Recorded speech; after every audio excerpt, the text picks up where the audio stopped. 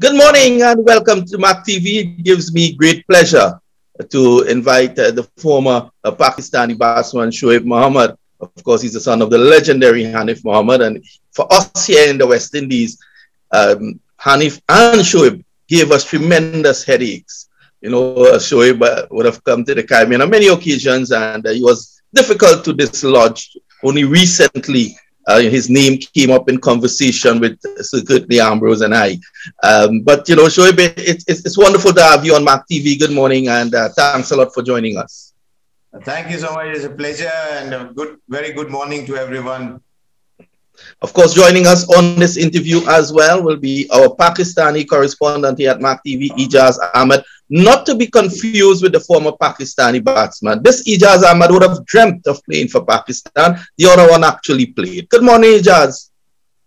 Good morning there, and it's really a privilege to sit on MAQ TV and have one of the best personalities to sit and chat with. Thank you very much. Wonderful indeed. Well, Shoaib, we all know about your exploits. We all know what you would have done on the international stage as well. Here's a situation where cricket administrator extraordinaire, MAQ Qureshi, out of Boca Raton in America, formerly of Pakistan, and he is now bringing to Pakistan the Major Cricket League, which would see a number of young Pakistani players get an opportunity. Information is that you are the chief selector.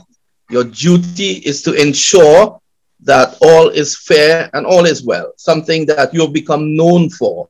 Are you excited by the prospects of what Mr. Qureshi is bringing to Pakistan? Absolutely. The great passion behind Afzal Qureshi, MAQ Qureshi, had been over the number of years. In fact, we were the first ones who brought the international side in 2008 to Bowat County on the request of MAQ Qureshi.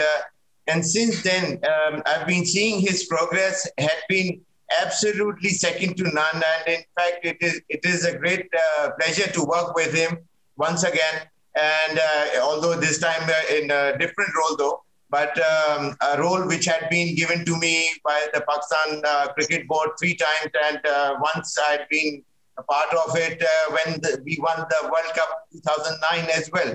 So hopefully I'll try to do justice and try to bring the young guns at the forefront where they deserve, and try to give them an opportunity in a vast land of the United States of America, where their dreams can come true. Hopefully one day. And it's glad I'm very happy that you brought up that incident where you all came to Fort Lauderdale to Broward County to play and introduce cricket to America at that level. Of course, your team would have been star-studded, a team that would have had international status. The West Indies team of yesteryear, they were also involved. There were a Canadian team. And MAQ Qureshi, up until recently, he was reminded me that he had dismissed Richie Richardson. He would tell us that from now until we're not here anymore. He would remind us of that every single day. But, such is the passion of the man, MAQ Qureshi. But, Shoaib, it's good to see that these guys, they're in the diaspora and they are still thinking about Pakistan and want to give back. Your thoughts on that? Absolutely. It is a must to have that kind of passion within yourself. And MAQ Qureshi is such a genius to have. It has been injected to him. Had he been a player for Pakistan, he would have done wonders. But being away from Pakistan and yet bringing those ideas, concept back into Pakistan for these cricketers is absolutely awesome gesture by him. A far-fetched thinking, which is a must need for these youngsters in today's world, where they can only think of it, but it's hard for them to step into that kind of a shoe to be playing back in the US of A. But it is a dream, a platform provided by MAQ Qureshi that these youngsters can have their future, in a different manner. Their dreams can come true, and one fine day they can either play for the US of A or maybe the Pakistan cricket team itself. So it is a great opportunity thrown towards these youngsters by the genius, the man himself, Mr. McIntyre. And Shoaib, Mark holds you in very high esteem, and this is why he has installed you in this position as the chief selector. He was telling me just yesterday that regardless of your class, your status in Pakistan, every child must have an opportunity, or every player must have an equal opportunity, and this is why he has installed you as the lead selector. I think it's a great honor. Absolutely, it is a privilege. It's an honor for me to be part of MAQ Qureshi's team, and especially for this major cricket league, which is about to get started very soon. But the confidence what he has in me, I'll try to like I said, of course I'll be doing justice. That has been the forte, tagged along with my name basically, for a number of years, for which I'm very grateful to God and my father, of course, late Hanif Mohammad, that he had taught me, those intricacies, the finer points of the game, where you can, be there and emboss your name, imprint your name in a bigger way, bigger scenario, to, be always straight and be at the forefront, lead from the front, and people would take your name. Otherwise, things are very difficult to walk on straight path in today's world. But like I said, God had been very, very kind, and it's the eye who had picked me up in that manner, that it's MAQ Qureshi's eye that saw me, trusted me, and given me a chance for tomorrow's generation, future of cricket. It is a great honor, I must say. Thank you. Yes, great indeed. We also have with us on this interview Ijaz Ahmed out of Pakistan. Ijaz, this is very exciting as a journalist. There is another tournament that it's just not a normal tournament. It's a tournament that will provide opportunities. It will show the domestic players on the international scene. Of course, all the matches will be carried live on MAQ TV. I'm sure you're very excited. Exactly. Why not? Because if you compare both that United States and Pakistan, when everyone is hearing about the United States sort of investment coming into Pakistan, so they used to rush toward that even. Either it's just any sort of investment, either it's in a sports, in any field. Because USA is a powerful country. They have got the most, we can say that the sort of opportunities that everyone should be looking for. So why not Pakistan, an open space to make investment, to bring some future generation cricketers. And I would love to ask one thing from Shoaib. So go right ahead. Go right ahead. I have one thing. You as an opener, you have played lots of international cricket. Pakistan, if we peep back into the past, Amir Sohail, Saeed Anwar, the two quality top order batsmen and openers, we are not finding the stream like that. So MCL, the major cricket league, you as a chief selector, you surely be keeping an eye on to the openers so that this league can give some better openers to the Pakistan's cricket. Well, that would be the top priority. But the thing is, these intricacies, the finer points of the game, they don't come overnight. These need to be injected into a youngster, into his mind. He got to be one track. He cannot be a student at I can even say for the Pakistani openers that you cannot be a student right at the top. You've got to be a teacher when you are representing a country. So the thing is, one has to take a step back and to feed them those, nurture them those things which would really benefit them in a larger way. And one needs to, of course, I'll be having a word on those lines with MAQ Qureshi regarding those aspects of um,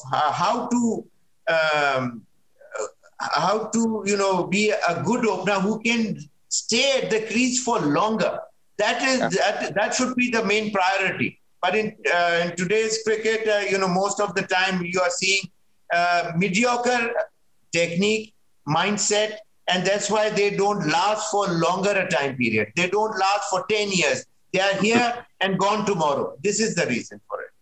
But it's a long debate. Yes, Shoaib, you were a master of occupying the crease as well.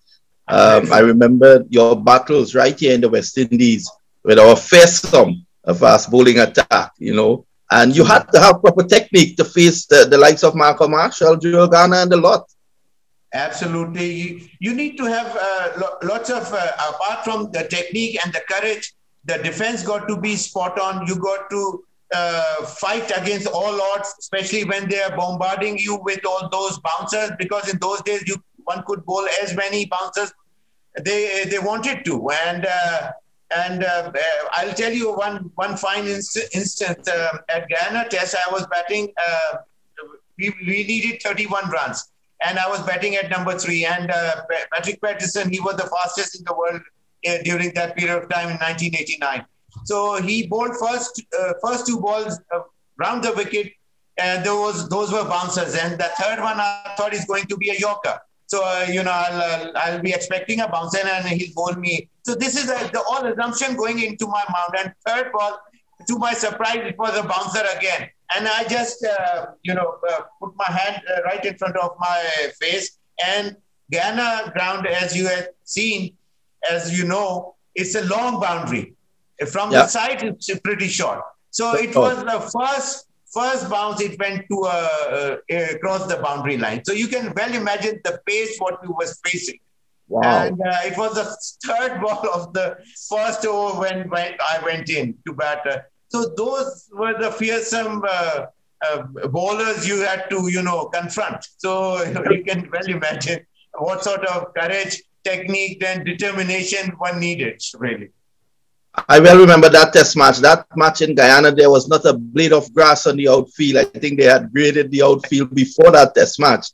And that was a series that was very close. And Pakistan, I think, was very unfortunate not to come out on top after the final test in Barbados. But I'm sure that whilst taking up this role at MCL, being the chief selector, those who you spot with the talent, I'm sure that you'll have conversations with them as the tournament progresses. Yeah, absolutely. As one has to, see a lot of other things, what sort of capabilities they have, what sort of cricket they had played earlier, and what are their aims at the same time. You got to aim right at the top to be there in that corner, right, at the top platform. So there are so many other things. Their fitness levels need to be checked. Their determination, their techniques, and their futuristic goals, and those kind of finer points of the game, which can make them a better cricketer for tomorrow. Yes, and of course, moving ahead with this tournament, it's in April. I'm sure that you have a lot of work to get everything on spot. You'll be visiting the games in Hafizabad, and I'm sure that it's going to be a tough task, because you would have to then narrow down. I think it's about 11 top players. I believe I stand corrected. I think that those will be the players getting the scholarships. Absolutely.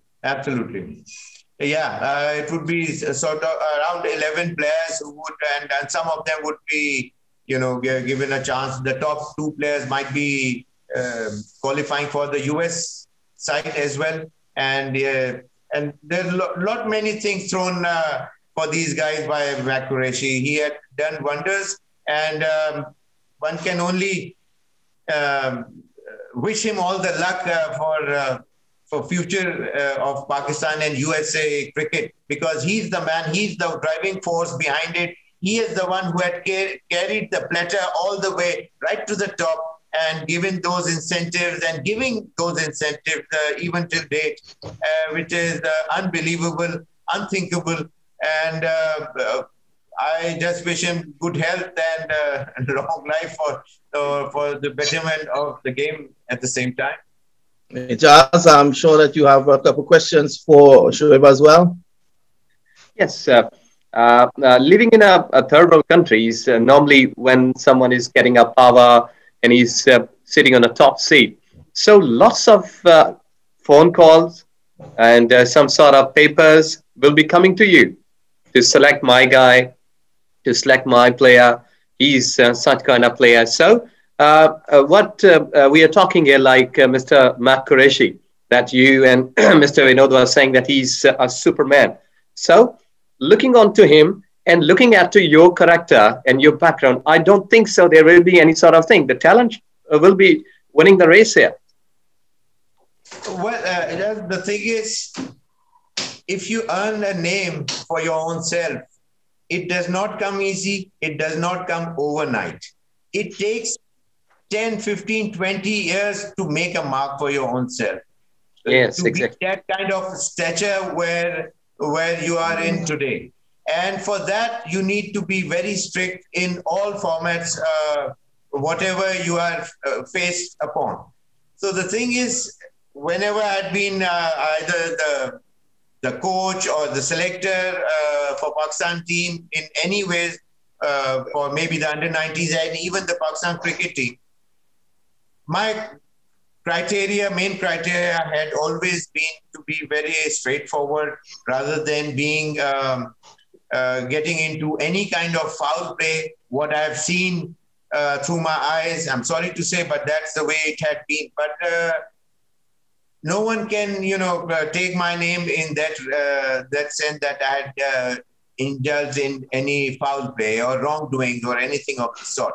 So again, after being part of cricket for such a long period of time, 30 odd years or maybe more, I wouldn't want to get even a single mark on or a tag under my belt for anything which is not likable to me or to the family, leave alone anyone else. And of course, that's my promise to MAQ Qureshi as well. The first thing we talked about was the point, what you just mentioned, that only merit would be pushed Follow.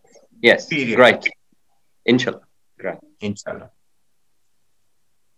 I guess that is why Shoaib MAQ Qureshi has gone for you as opposed to others, because he has that faith in you that all will be well, all will be above board. Fingers crossed. Yes, that should. Yes, inshallah. Inshallah. Shoaib, my final question for you is that what MAQ Qureshi has done is to ignite a passion amongst Pakistanis in the diaspora. He's now getting Pakistanis who live out in America, even people in the West Indies of Pakistan's origin, they're getting excited and they're looking to invest back into Pakistan. I think that's a wonderful move. Your thoughts on that? It's very timely decision he has taken.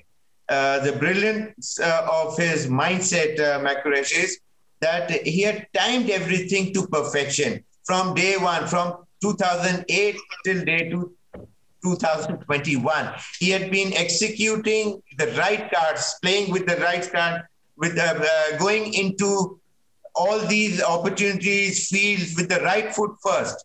And like the timing in today's world, everything is all about timing. And cricket, of course, is no less. But the futuristic thinking, the plans, and laying your cards all around you, which of course covers the West Indies itself, the whole of US of A, and maybe neighboring countries also. That would definitely help a lot of youngsters who had thought about getting into the game for themselves. But now is the opportunity only given by MAQ Qureshi, which is a dream come true, which is absolutely an awesome concept. The idea had been loved by everyone, like you said. Players from West Indies are also getting excited, which is something absolutely awesome for these youngsters, I must say. I want to thank you, Shoaib. I look forward to meeting you pretty soon as well. And, thanks for spending the time this morning on MAQ TV with us. I think you're going to stay on to do an interview in Urdu with Ijaz. But I want to thank you. I want to wish you all the best. Thank you. Very kind of you, sir. Bye-bye.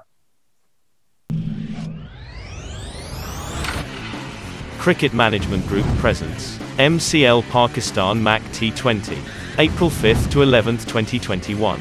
Cash prizes, 10 lakhs. 5 teams participating, all live matches on MAQTV.com. Registration visit www.cricketerbook.com.